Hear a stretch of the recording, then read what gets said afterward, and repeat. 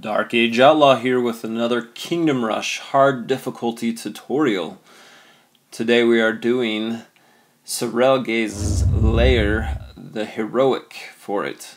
So we're going to go ahead and start by building that electric tower fully upgrade with both of the bonus powers, and then just add that barracks and change the center point to as far to the right and slightly down as you can, and then upgrade that once.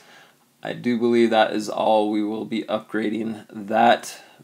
And then once we do that, we're going to be building a couple of archery towers to the green with the vines that come up out of the ground. And there is a few important things to do, which we will get to. When I get to them, I'll make sure to point them out.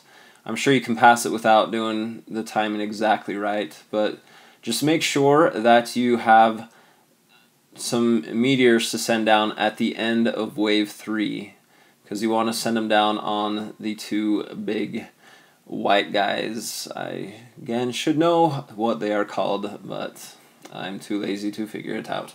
So there you go. Notice we did send those down, so you kill them quickly so that your archers can then quickly concentrate on the next guys as soon as possible.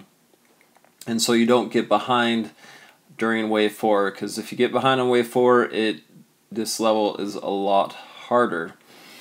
And so once you do that, just keep going.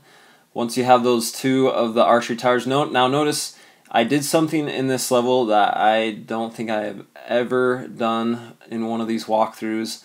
I am using the poisonous arrows with those green archery towers. So once you get those vines that come up out of the ground, go ahead and add the poisonous arrows. Like I said, I've never really used those in the walkthroughs that I've put on, but I found them helpful in this circumstance.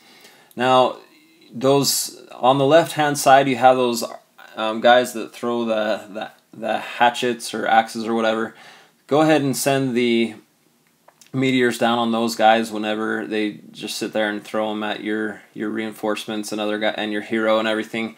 Go ahead and kill those guys with the meteors, because they're kind of annoying and they'll kill your guys and get in the way. But once you do that, just build as you see. The mage tower to the yellow, no bonus powers. The electric tower fully upgraded. The blue archery tower with the instant kill ability. And then that other electric tower fully upgraded. And once you do that, just do that one more blue tower, fully upgrade that as you can, and you'll be good. My name is Dark Age Outlaw again. Thanks for watching.